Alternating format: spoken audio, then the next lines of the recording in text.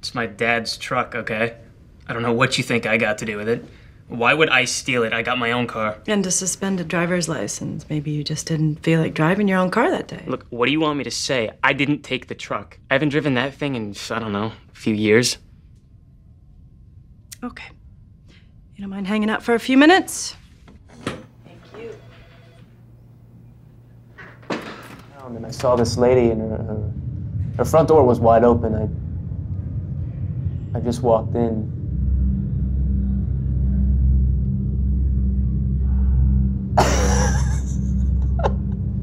And she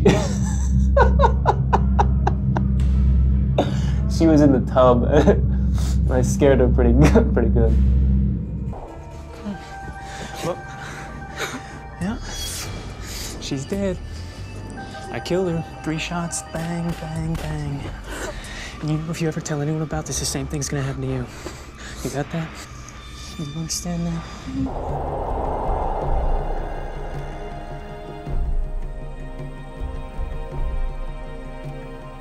Who is it that you seek? Jesus of Nazareth. Because she was going to leave him, but he would always say he was going to kill himself. He just didn't really value life that much, it seemed like, at that point. As their relationship grew even more volatile, neither Chris nor Angie could imagine how it would end. Where is it? Where is it? You have to send me back. It's not the right time. My daughter is 8. My wife is still dead. Right. What did you do? I'm sorry. What did you do? Not everybody gets a chance to relive their life. I can't do this again without her. I can't.